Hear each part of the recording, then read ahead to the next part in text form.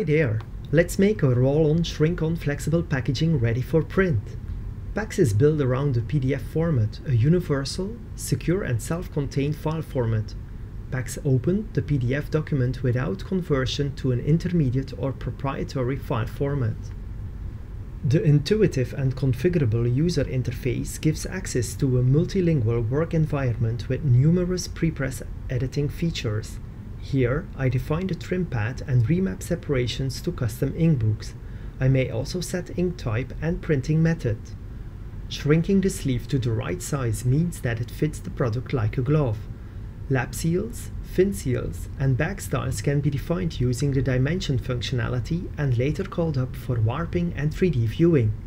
Here I set the overall dimensions, lap seals and divisions of the flexible artwork.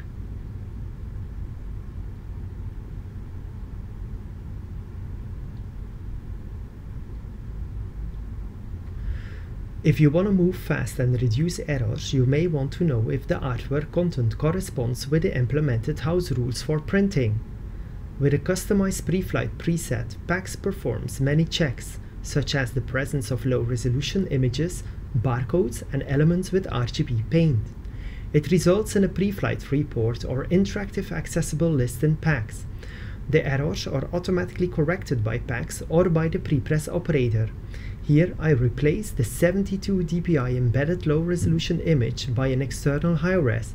I update the recognized EAN barcode with the correct number and bar width reduction.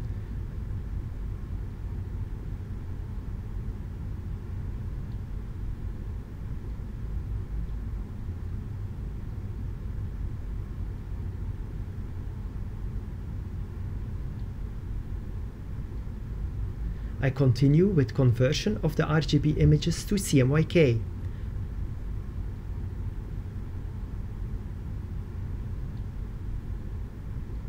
I finally ensure that the black text is in overprint.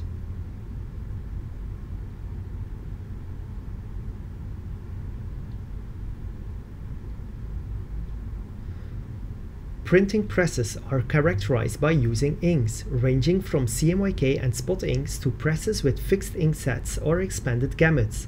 I use the integrated ICC-based color management tools to remap all spot inks to the expanded gamut of my Flexo Art digital printing press. I conclude the ink management by setting the correct order.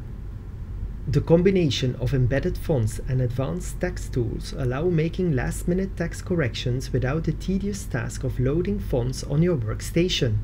The character recognition solution converts outlined characters of different languages into live editable text. It makes the difference when you have to meet tight deadlines instead of going back and forth with the customer. The asset palette gives an overview of production-critical artwork elements, such as a list of embedded images or those linked to an external reference in the file server. PACKZ supports Photoshop PSD, TIFF and many other image formats, and gives the possibility to make edits in Photoshop and see the result instantly in PACKZ. When printing on a transparent substrate, it is most likely necessary to prime the artwork with a white background. PACKZ's white underprint tool manages primers and finishings in a fast and efficient way. I have selected a complex background layer, set a finish separation, and request PACKZ to spread the white just a little bit outside the areas on which it has to be applied. Let's show it again, but this time we add a varnish overcoating to the complete artwork in function of protecting and enhancing the artwork on the shrink sleeve. No need for boring and routine tasks. Let's take the digital proof and automate the creation process.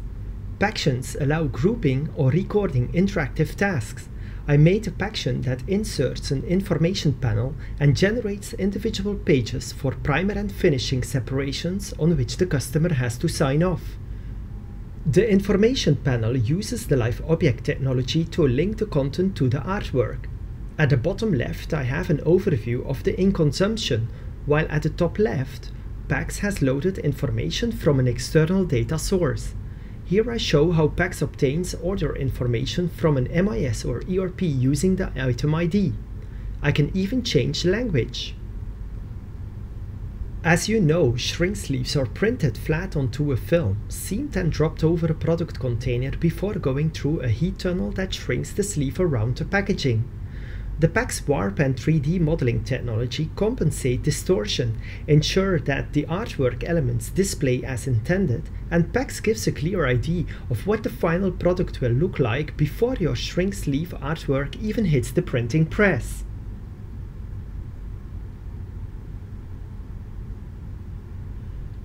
Substrate stretching and misregistration between printing units may cause gaps or white spaces on the final printed sleeve. The Smarttrapper technology compensates the trouble by overlapping artwork elements in an automatic way, no matter how the trapping has been applied on the file. In other words, in an automatic or interactive way, the operator may still influence the final result by adjusting the Smarttrap preset or by using the trap tool to make modifications.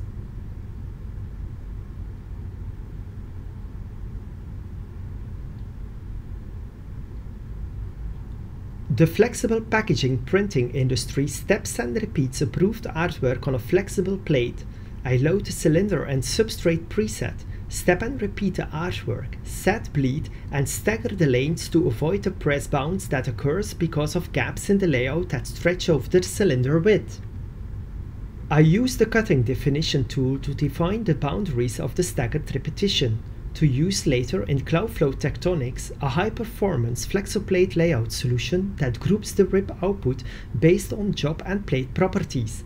I can also use the cut lines later on a cutting table on which the flexoplates are cut. If necessary, the cut lines can be set for each separation individually. Here, I defined one for the varnish and one for the other separations. Bearer bars, ink strips, registration marks, or microdots are added to facilitate plate mounting and manage the quality during the printing process. The Live Objects technology is used to make dynamic marks and printing strips, while Pactions position them within the boundaries of the staggered repetition.